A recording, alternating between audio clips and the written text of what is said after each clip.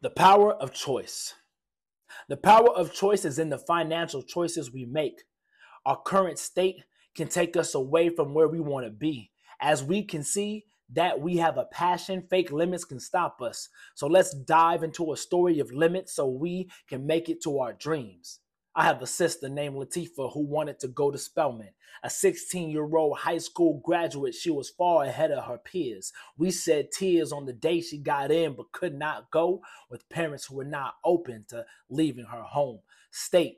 Her fate was left in tuition dollars. When the fees hit the fan, she could not pay for school herself, so she has to remain where she stands at the whim of parents who did not go to college and can limit her access to network with Spelman College. At 14, I see the limits and I think to myself, I will master my wealth and let myself make the choice. No voices left behind at Crenshaw High.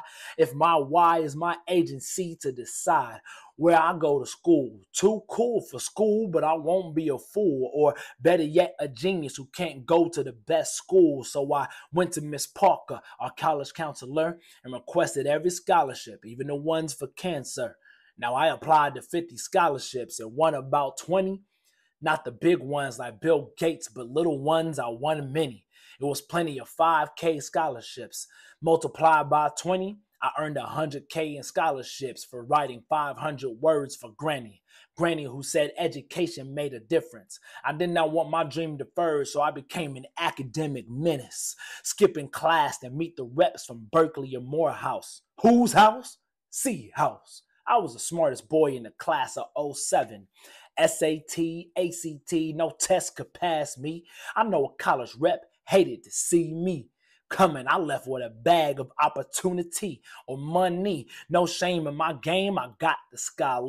So I went to UCLA for 4 years and they paid me to go to college and study abroad and network plenty. Doubled down and went to Penn to get my master's too. I did everything to make it. How about you?